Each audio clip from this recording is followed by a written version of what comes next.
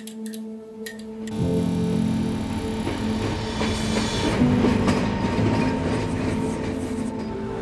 no doubt that there is a cry on Capitol Hill. We need an infrastructure upgrade. It's thousands of miles of new transmission to carry our solar and wind power across the continent.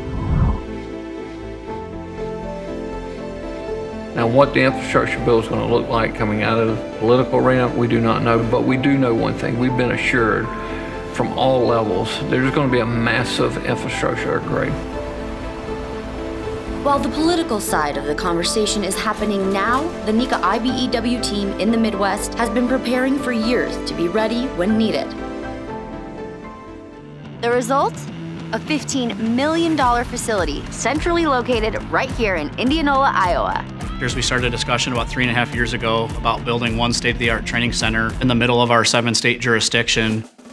So this training facility is really going to help us move not only our industry forward, move our country forward, because there's going to be a tremendous amount of work for men and women to do across this country.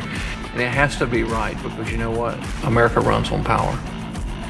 Twice a year, apprentices travel here for a full week of classes and housing. You can graduate as a journeyman lineman, a traffic signal technician, or a substation technician.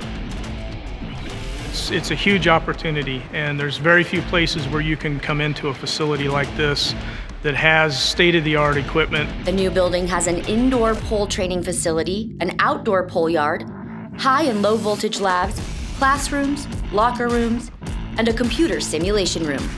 The indoor pole yard is 5 stories high, tall enough for a standard 45-foot high pole to be set inside, out of the elements for year-round instruction and practice.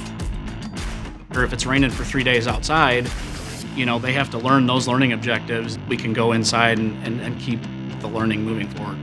When I walked into the indoor pole training facility, I just mind-boggling that we're able to do this inside with real-size poles that are used every day. It's just, I get goosebumps.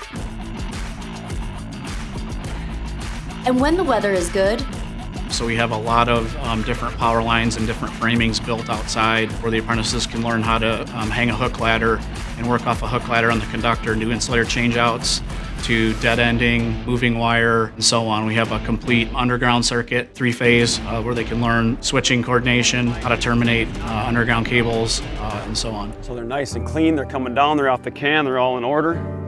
It allows us to take everything that they've learned in the book and apply it directly to what they're going to do in the field. My goal is to see that aha moment or that light bulb moment. However method they're going to receive it, I want them to make it their own and be able to not only use it, but also to teach it to the others that might be working underneath them in the future.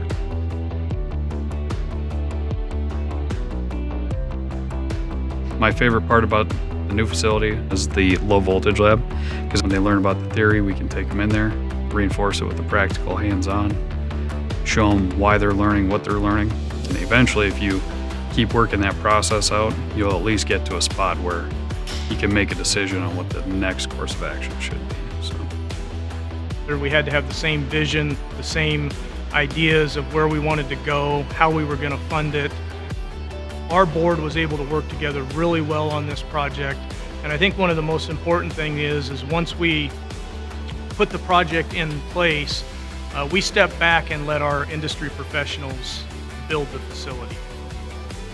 Well, I think it's important to remember that it's our responsibility, those of us that are here now, to plan for the future of the industry, of the brotherhood, of our members. This is a $15 million facility. That's a lot of money, but these men and women here are committed to work together because you know what? They're going to leave this industry better than they found it, and that's the goal. for ElectricTV in Indianola, Iowa, I'm Erica McClarity.